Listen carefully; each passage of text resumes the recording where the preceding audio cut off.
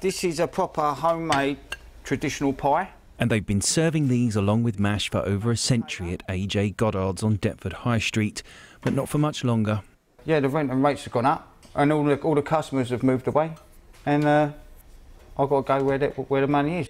On October the 7th, it all comes to a close, and the customers who do still go are heartbroken too. I've been coming here since I was, well, child. Used to come with mum, shopping up the market. We had 3 pies, single mash, been coming here as a kid. Obviously, it's been a part of my life, basically. But 2 minutes down the road, you get an idea of why the trade has slowed for the pie shop. At Deptford Market Yard, you can get a plate of something very different, inspired by all corners of the world, and pie and mash is just one of many options.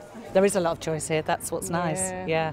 And what do you usually go for then? Yes, spicy food, pizzas, salads. I don't know what the nutritional qualities of pie and mash are, but I can't imagine it's that good for you.